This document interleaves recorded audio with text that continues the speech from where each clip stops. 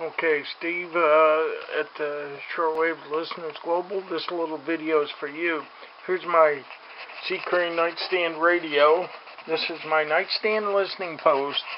This little first box right here, that's the BFO so I can get shortwave. This is my twin coil AM antenna. Works real well. There's the actual antenna head for it is hidden right here, and I can turn this and get better reception. And then this right here, you look on my YouTube channel, you'll find the video I did about modifying an MFJ 956 antenna tuner. I'm using this to feed an end-fed Z antenna, and of course here's a coax going to it here, and it comes over here by the window and snakes up behind this window covering decoration. And there's the actual antenna right there. I never even uncoiled it out of the box. I just hooked my coax to it. Right, if I move some of this a little bit, oh, there it is. It fell down a little bit. See, here's the coax going into the 9-to-1 and I just sort of hook this up here around the top and let it set.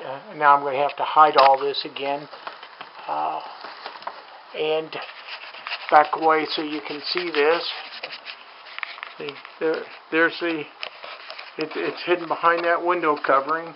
The Senior Director of Internal Domestic Tranquility is very happy with this antenna because I used to string wire up there along the edge of the ceilings and around the canopy frame for the bed and under the bed and on the floor, and this she likes real well. She's happy with this, and this little antenna does improve reception over the whip.